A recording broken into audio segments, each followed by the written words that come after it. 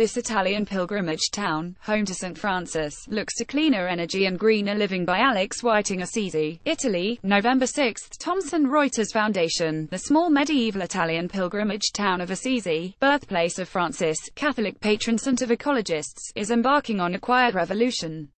Mayor Stefania Proietti, an energy expert, plans to cut carbon emissions 40% between now and 2030, and hopes the city on the hill will inspire others to change too.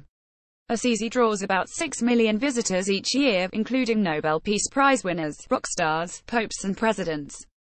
Last month the city committed to shun investments in fossil fuels and shift to greener energies, alongside an international coalition of 40 Catholic organizations. The most important thing is encouraging people's belief that adopting a new lifestyle is important.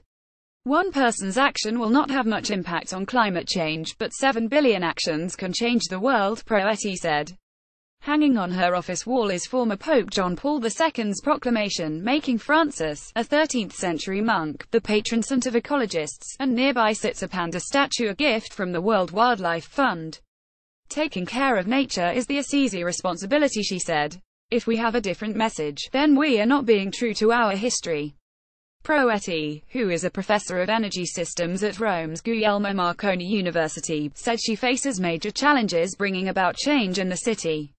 Its architectural heritage is one. Houses cannot put solar panels on the roofs in this UNESCO World Heritage Site. The biggest challenge, though, is changing people's attitudes, she said.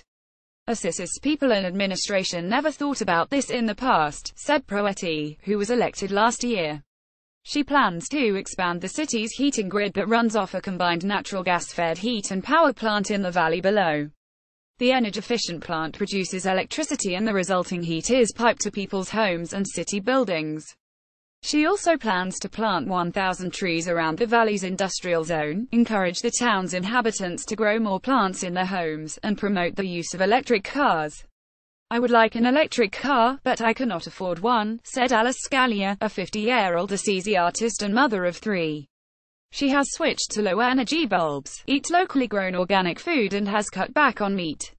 She said she wishes she could do more. It is a necessary revolution not only in Assisi but in the world, she said. Near the mayor's office, a shop sells T-shirts with hand-printed illustrations of St. Francis' famous canticle describing nature as Brother Sun, Mother Earth, Sister Water, Brother Wind.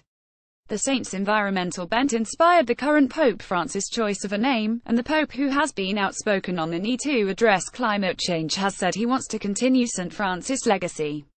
Assisi is a small town that starts to think about these problems, said Adriano Ciocchi, manager of Assisi's UNESCO office.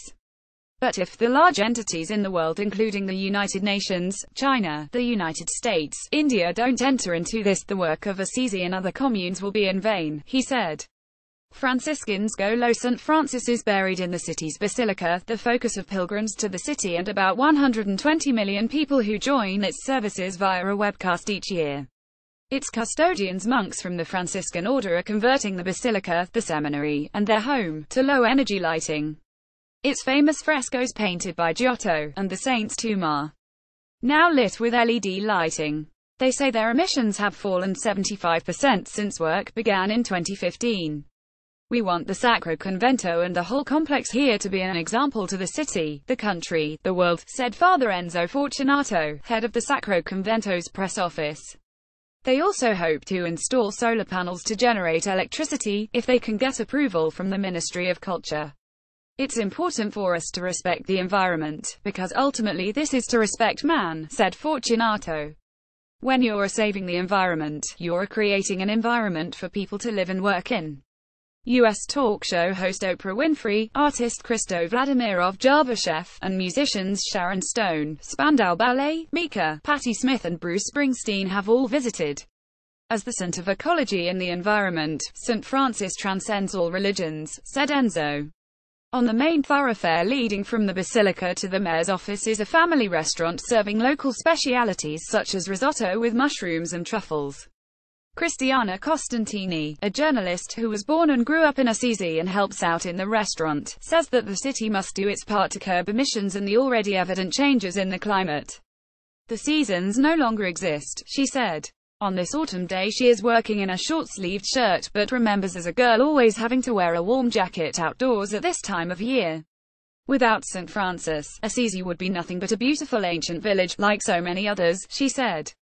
It is an international showcase of spirituality based on respect of other human beings and the surrounding environment in which they live, she said. Costantini believes things are beginning to change, slowly.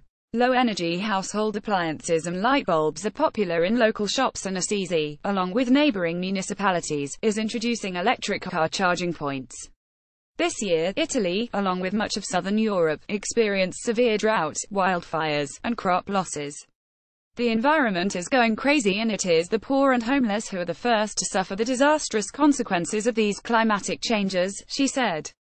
Proietti will be presenting Assisi's plans at the international climate talks taking place in Bonn later this month.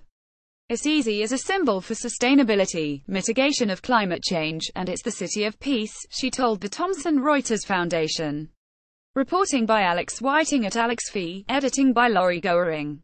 Please credit the Thomson Reuters Foundation, the charitable arm of Thomson Reuters, that covers humanitarian news, climate change, resilience, women's rights, trafficking and property rights. Visit http://news.trust.org. Climate Our Standards. The Thomson Reuters Trust Principles.